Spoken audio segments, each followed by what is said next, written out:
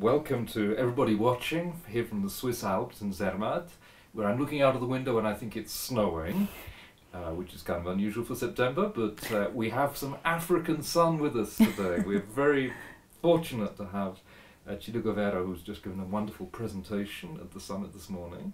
Chido, I'd like to, first of all, thank you, obviously, for your presentation. Could you just present yourself a little bit and talk a little bit about your background, your childhood? That'd be great. Thank you. I'm Chido GOVERO from Zimbabwe.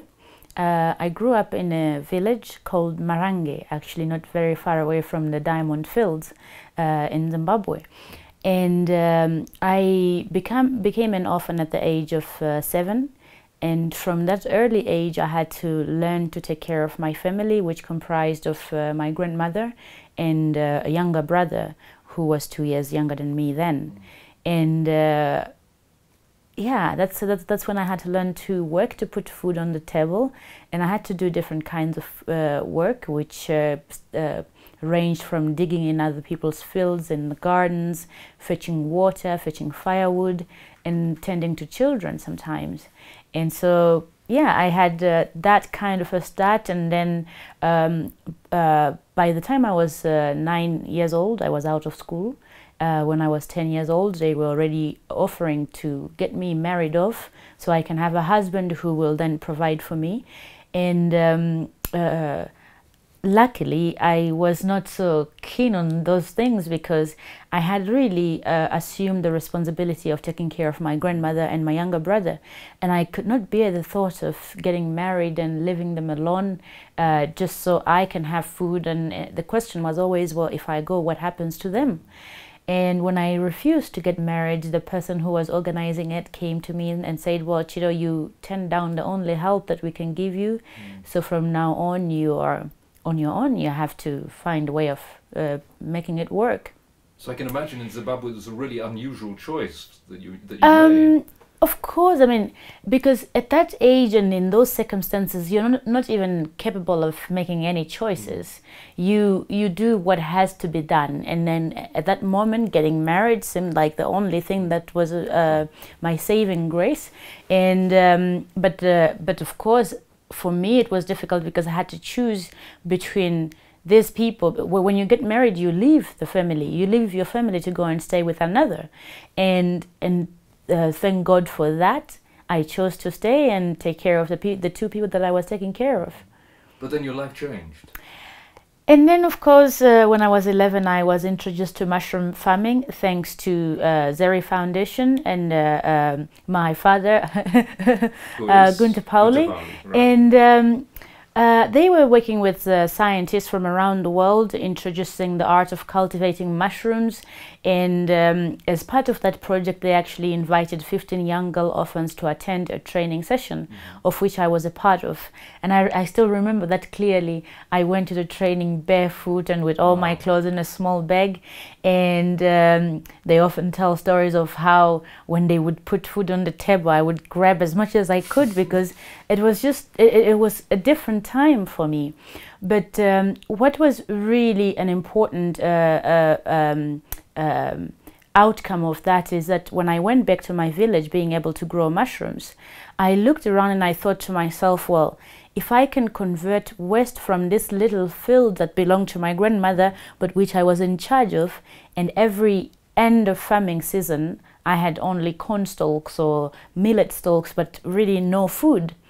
And realizing then that I could convert all that waste into food in the form of mushrooms was for me an important turning point, because to go back when I was 8 years old, I had already experienced enough things that I told myself that if I survive, when I am older, I like to be able to help other young girls so they don't have to go through the things that I went through. Right, because your presentation was called Orphans Teach Orphans. Exactly. And this is really something that I started feeling very strongly about since I was 8 years old.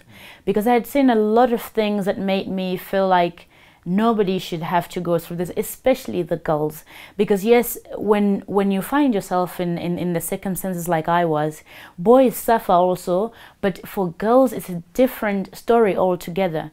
Because you not only suffer from the pain inflicted on you by the bad people around you, but you also have to sort of swallow everything in and be the strong one, because you know, I was only able-bodied one who had to work to fend for the family. So I really had to find a way of ignoring all the pain and trying to keep strong so I can help the two people who depended on me to survive. And in your presentation you made this point that there's also this issue of access to land. There are many issues. So in my case, I was lucky because my grandmother owned a piece of land, so I could work on that land. But the homestead did not belong to, well, it was for my grandmother, but her son was in charge of that homestead. And oftentimes I would get threats, like if the people did something to me, so if they touched me inappropriately and I want to report, it was always a threat: if you say this to anyone, we send you out of the homestead. Wow. And it was really a very big thing in my life, because I was also on my mother's side of the family, that when I went for my first training, when they asked me what I wished for, I wished to have a father. So before even realizing all the possibilities of the mushrooms, for me it was so important to have a father, because your father, the homestead that belongs to your father, is a place where you're the safest. Because then you don't have this threat of you can stay here, you can't stay here, and you always have to play nice, especially as a girl. You always have to play nice so you can have a space. And so, but oftentimes women and especially orphans do not have access to land. And I think the possibility that I could see with the mushrooms is that this was, first of all, in a controlled environment, where in a small space like a 16 square meter, or even we have now groups of women around Zimbabwe, some of them, they only have 1.5 by 1.5 meter. And they call them indoors, yes? They are the mentors, yeah. They're indoors. They're indoors. It's inside a small room of 1.5 meter by 1.5 meter. They go in there and they can grow mushrooms, enough for them to eat, but also enough for them to sell and earn a little bit of money. And so that for me was very, very important to actually find now the means with which I can reach the other orphans that I had wished to do when I was 8. And in a small house that we used for the production of mushrooms, it was actually 16 square meters when I started. It was built out of wood and plastics and grass. And from there we sold the mushrooms, and I was able to get some money with which I could buy corn and other things that I could not grow myself. But part of the money that we raised was used to actually send other young orphans to school. And of course, you would think that the normal thing is, now you have money, you immediately decide that, well, I want to be one of the orphans that go to school. But for me, it was completely different. I thought, I want to do more of this and be able to send more people to school. So what did I do? So a lot of people went to school, but from the 15 girls, you have to understand also that in this, marriage is also a very big thing for a girl who has not been to school, they don't have a job and everything. When we came back in my community farming mushrooms, we became very popular. Because nobody had heard about it before, nobody had seen it anywhere before, and we were doing it, and suddenly all the boys that didn't look at us before, the boys who have cattle to pay the bride price when they marry, suddenly they noticed us. And for a lot of the girls, that was really attractive to say, well, finally I can get to marry into the right family within the context of the village, of course. And a lot of them got married. I mean, in less than 6 months, 13 girls got married. 6 months? In less than 16 months, 13 of the 15 girls got married. But of course, I was lucky enough because I'd escaped already a marriage proposal when I was 10. And for me, it meant a whole new world to actually be able to earn an income from converting waste into food, not just any food, but nutritious food, which is also tasty, because sometimes you think, well, yeah, this is nutritious, but you don't like to eat it. But with mushrooms, it was a combination of many things. Of course, we make now the best mushrooms of the world, that's true. But also what was nice is that my grandmother, who was already over 100 years old, before I learned about mushrooms, she'd taken me into the bushes and I ran around collecting different types of mushrooms, putting them in front of her, and she knew so well about mushrooms that just by smelling them, she could tell me this was a poisonous mushroom, this was a non-poisonous mushroom, this was edible, this was not. So I think I also had the advantage of having a grandmother who loved mushrooms, that this really presented easy access to something that she grew up with, because we depended on mushrooms for relish, as a source of protein, that it was a common source of food.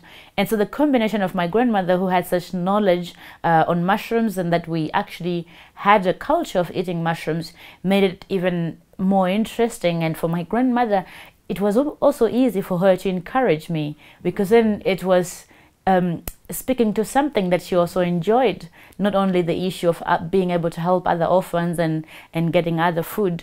So I thought to myself, no, I'm not getting married, I'm going to work and understand more about mushroom farming so I can really share this with the people who need it. And in my opinion, at that time, the people who needed it were the young girls like myself, who often have to be married off so they can have some food, or they have to do different kinds of jobs. Some of them you do not really expect children to be doing that, but because they have nothing else, they have to do it.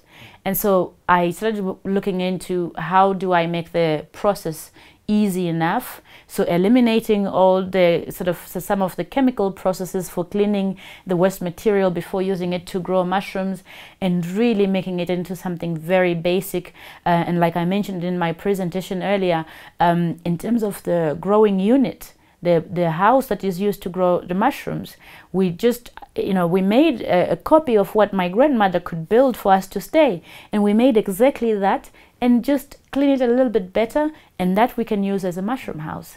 And that made it so easy for people to relate to, for people to actually accept it, because it works within the context where they live, and materials that they have all the time. I mean, the only thing which is in abundance in most of the communities where people don't have food is waste.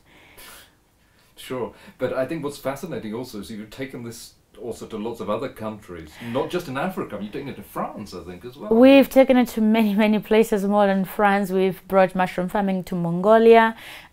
We've brought mushroom farming to the US, working not only with the poor girls, who, like I originally thought this is who I wanted to help, but we've shared this with entrepreneurs around the world, and who are doing this not necessarily because they don't have any other option, but it's turned out to be an innovation that really can help addressing issues of employment and really food production within the city, which is something that we need to actually do more and more.